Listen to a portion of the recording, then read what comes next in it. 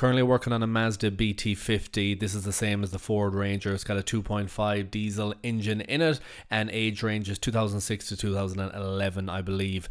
Fault on this one: engine management light on, down in power, stuck in limp mode, and in this video I'm going to be showing you what caused that and how I fixed it.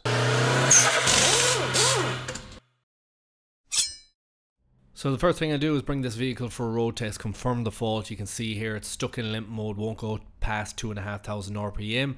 I also scanned the vehicle, fault code P0108, which is manifold absolute pressure sensor circuit high. Fault code is stored. So live data test drive is what I'm looking for next. On the bottom there you can see map 5.11 volts.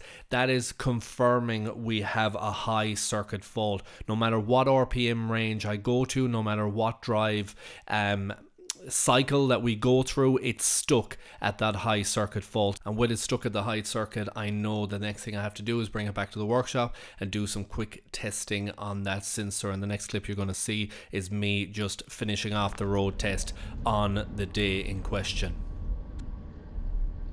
So driving this BT50, every time you get up near 2,500 RPM, it completely limits out. Engine management light is on, and we have got a map sensor fault. Now back at the workshop, I do the simple task of gaining access to that map sensor, and I want to inspect it. I also do off camera some quick checks on the actual wiring of that sensor itself, which all showed up fine. I do have an in-depth video on map sensor testing step by step, which I will link in the description. I've had that on my channel before if you want to check that out for some DIY tips included. This one, just remove. I wanted to see how heavily carboned up it was, and in this case it actually was. These are very simple to gain access to. It's just a simple bracket that needs to go out of the way, and you have access to the sensor itself. In this case it was a bit jammed, so I get the pry tool so I can force it up out of position. They can jam in there a bit when the seal is nice and tight, and this one has a decent amount of carbon buildup on the top of it. So what I did then for quick testing purposes is I cleaned it up. I just made sure I got everything off so it could read as good as possible to see if there was any change after cleaning and reinstall.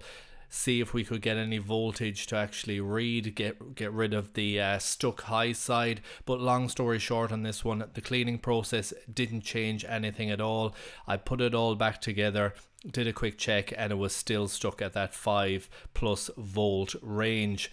After that I then spoke to the customer, got the go ahead for a new sensor, and after the new sensor was installed it was time to bring it for a road test and confirm we have rectified this issue. And as you can see, the reading is at 2 volts there, and we are getting a response when we throttle on and off. We can get a voltage change, and we're also getting a reading change there. And beforehand it was completely dead. We had no response and it had just maxed out on the high side. So I'm just coming back off the end of this road test now. New map sensor is installed and all performance is back. As soon as I installed the sensor I knew it was good. Checking the live data, the high 5 volt that it was stuck on returned back to around 2 volts instantly. So before I started the engine I knew that this issue was pretty much resolved. Now bringing it for the test drive, you are able to see that it can rev above the 2.5 that it was restricted at. That power performance is all returned, engine lights off, and monitoring the live data. As you can see here, we have the full range of movement depending on load conditions. I do have a much more extensive map sensor testing and analysis video that I've done in the past. I'll link that in the description if anyone wants to check that out. There's a lot of good information in there. This is just a quick what the problem was, what the fault code was, so if you have this make and model vehicle you will be able to get a better picture if you want to fix it.